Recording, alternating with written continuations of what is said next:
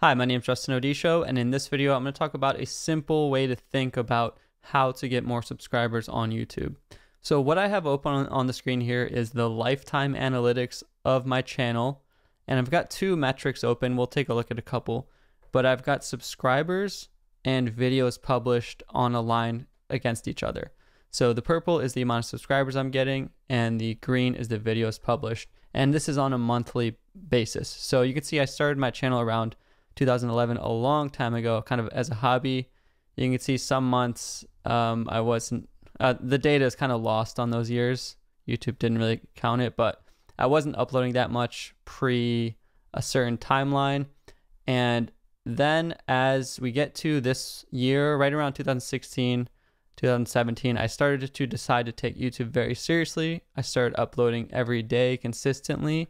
And you could see I started publishing 30 videos in September 2016, 33 videos in October 2016, 31 videos in November, 31 videos in December. So that's a lot of videos, 20, like at least almost every day.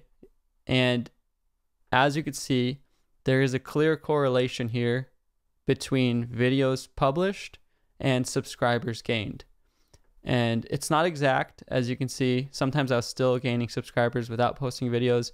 There's also a little bit of a delay. You can see there was this month where I started going daily for 1, 2, 3, 4 months, and yet I still didn't really see a huge incline in subscribers until I happened to catch a good video topic. I started branching out into, I was only doing Photoshop and photo editing videos, and then I started branching out into video editing software tutorials, and I tried like 3 or 4 or 5 different things. Some things started to go viral just by, I think obviously correlation does not mean causation, but just naturally through making 100+ videos that few months, some things just happened to start working, and I started to see that and iterate on top of that and keep doing what was working and improving, and just, you know, actively working more.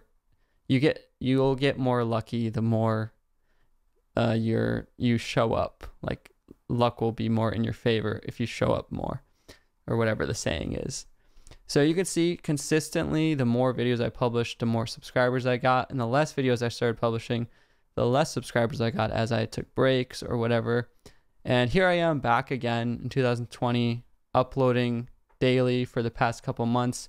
You could see it still hasn't caused a sharp increase in subscribers, and it still might not, for whoever knows, until something catches or something goes viral.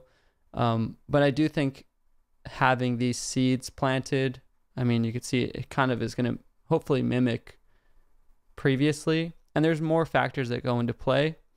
But if I change here from subscribers to views, we can also see the more videos I publish, generally, and not exactly, but generally, the more views I would start to get every month, the more videos I published.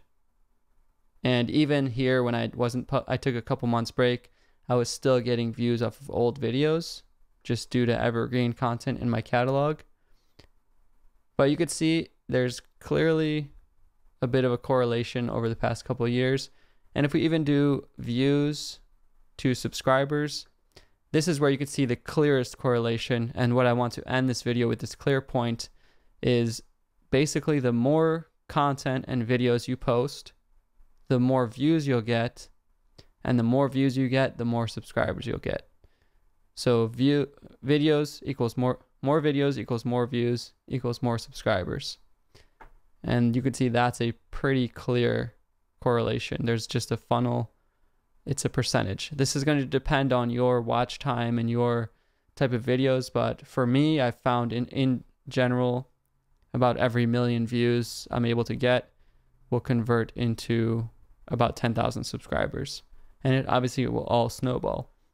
What's pretty amazing is for every 100 videos I publish, it seems like I'll get around 100,000 subscribers just by the nature of how many views. So, you know, just start looking at it in this way. I don't have to go too deep into it, but this is just hopefully a mindset shift to view it more like a game or a business or a catalog rather than worrying about each individual video going viral. There's a lot more topics to cover, so subscribe. I will be going over more analytics stuff and information in this playlist on my channel. Thank you so much for watching, and I'll see you over in the next videos where we take a look at more.